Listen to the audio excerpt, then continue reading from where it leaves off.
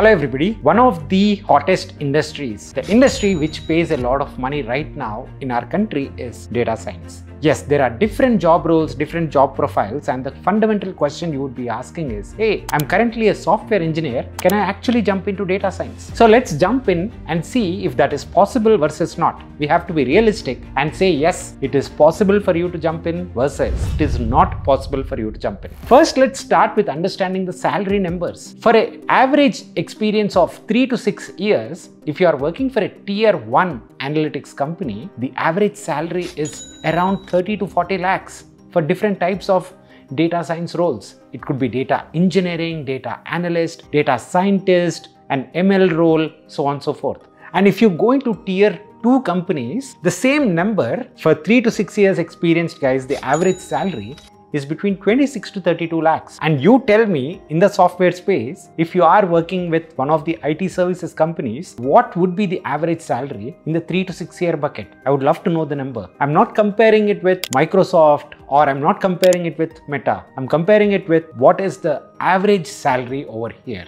Now, the next question over here is, what is data science? What do data science people actually do? So let's start with a simple example. Imagine you are ordering a phone on Flipkart or you are ordering your meal on Swiggy. You, without realizing, are giving a lot of data to the company. Number 1 is your personal location data. Where do you live? Number 2 is the payment method.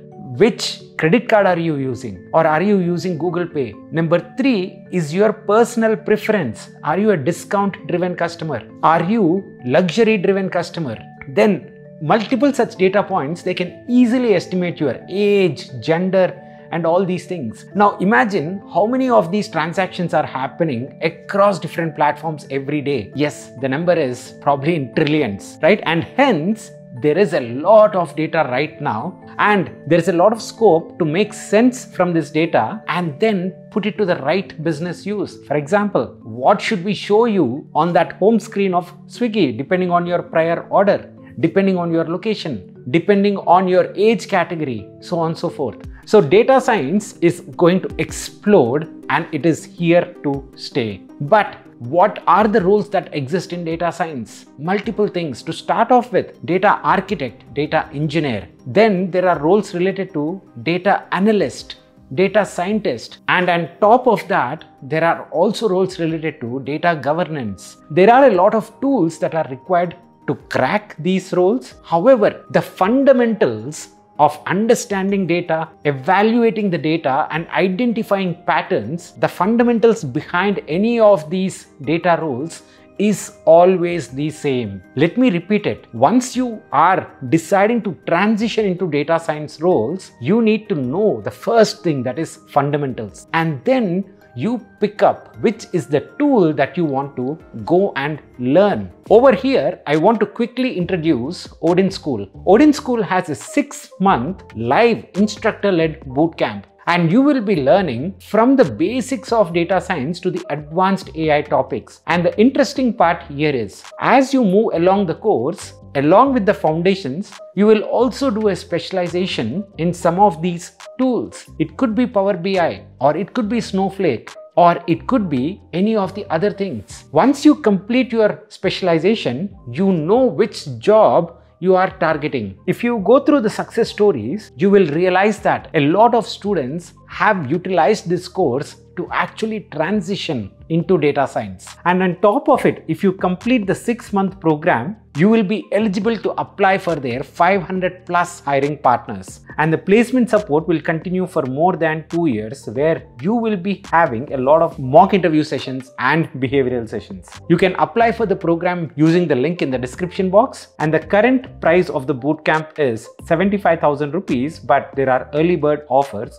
and a full refund in case you want to drop out of the program within the first 10 days. So do check out the link in the description. Now, the question that you should be asking is, can I really transition into data science? There are different roles. Absolutely, if you're a software developer, you know the fundamentals behind how to code. And once you know this fundamentals of coding, you can quickly pick up another programming language like Python. If you are an industry expert, you can leverage your industry expertise and understand how the data is and what the patterns are. So a quick understanding about SQL and the industry knowledge can help you set into the path of the data analyst. Again, if you are already in the extraction, transformation and loading space, ETL, you might be on to moving from the data architect role to data scientist role. So there are all types of transitions that are possible. You need to figure out which transition works for you the best. So let's dig in and understand what are some of these roles. The first one is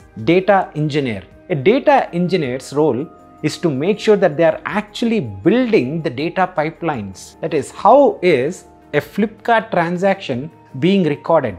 Where is it being recorded? How is it being recorded? And then is it recorded in the best way possible versus not? They do the actual construction of these pipelines. There is a data architect who has the vision and who says that, hey, this is how the pipelines should be built, or the entire data infrastructure should be built. But the engineers, data engineers, are the one who actually go and do the hands-on work. The next set of roles are related to understanding the data itself. Once the data flows through the data pipelines that are built by the data engineers and the data architects, then how do you make sense of the data? A data analyst's primary responsibility is to understand the data, interpret the data, identify the patterns, and report that particular data using different dashboards. Power BI, Tableau, all these things come into the picture for the data analyst. And then comes the next role, a data scientist or a statistician. That's the role that I have played for a lot of years. And over here, it is not just interpreting the current data. Okay, how many people from this locality have purchased biryani today? But add on top of that, what is the prediction? What is the forecast of the biryani sales going to be in the next 1 day or the next 2 days? How many mobiles will be sold in the next 2 hours or in the next 3 hours or in the next upcoming flash sale event? This is the role that is done by the data scientist. So you are literally working with large data sets and trying to predict what's the next thing. I have done this hat, as I mentioned already, for multiple years and I absolutely loved it. One caveat for all these data science roles is that you need to love data.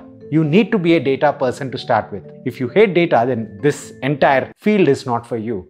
The third set of rules is around data governance. What is the quality of the data? Who should have the access to that data? What are the standards? There are a lot of rules with respect to the personal data. How do they maintain and how do they make sure that nobody gets access to those personal data files of the customers? This is again driven by a completely different team. So you can see the engineering team, then you can see the analysis team, and then you can see the governance team. Different teams have different capabilities and different requirements, but for all of them, the fundamentals again remain the same, just like coding. Yes, different languages, you have to have different specific nuances, but once you know the fundamentals of coding, you can definitely code. And all I'm asking you to do is go ahead, learn the fundamentals of data science, because end of the day, this is a field that is going to go and stay here for a very long time, and it's the time worth spending. Thank you guys. See you again in the next one. Bye bye.